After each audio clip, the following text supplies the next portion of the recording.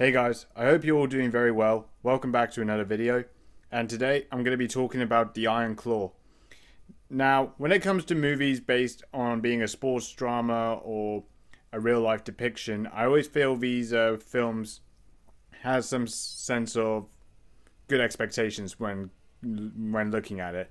So, going into this movie, knowing about the story about the Von Erich family and this being about wrestling as a sports drama, I felt this one should be a good movie to stand out.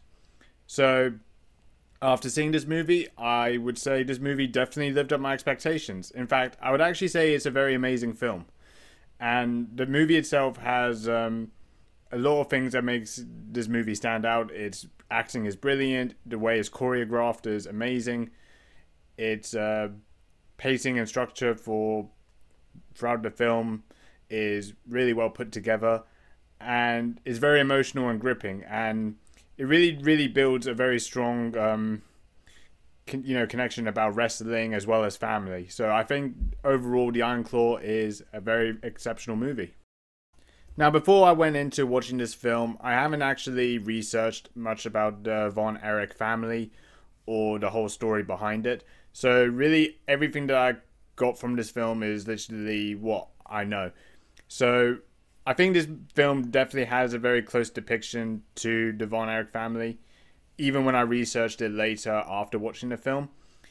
And throughout the film, there's a lot that really makes this movie stand out amazingly. So the acting is really good. And I think Zac Efron's performance was exceptional. I think he really fitted the role very well, and his performance was amazing. He obviously felt very built for this film. I don't know how he bulked up that much to get in this movie, but it's really impressive. He really conveys the emotions very well as Kevin Von Erich, and really showed his bond to his brothers, his father. Just a really excellent way of building family, trying to build resilience, and going through hardships and setbacks throughout their life. It's really impressive what they've done with this film. Now, obviously for him, in my opinion, he stands out the most, but a lot of the other actors also stood out as well. They all did a really great job, portraying this film and really conveying the emotions really well. And a lot of the time throughout this film, you see some moments when they get into the wrestling scenes as well. There are a lot of emotional moments where they do involve suicide as well. I can't really talk about the aspects of it because it would be spoilers, but it really creates a lot of emotion and tension throughout this film, and it really does feel impactful when you view that as the audience. Now, I'm going to kind of give my perspective of just a slight criticism I have with this movie. I don't think this movie was meant to be built up as like a sports drama wrestling film. I know that's kind of one of the things about the Von Erich family, patriarchy about wrestling and getting into sports, but it didn't feel like that when I watched it. It felt more about just about family and the real importance of family and being together and trying to build resilience, hardships, setbacks. It felt more, it was leaning to that side. Now, it's a very slight criticism from the perspective I will give it. I wish they could have gone into more the deeper depths of some of the wrestling fights a bit more. I think they do it. They do it in a good way, but I don't think they went further enough as what I was expecting it. But that's kind of a very slight criticism. I don't think it really changes the whole feel of the film because the film is amazing.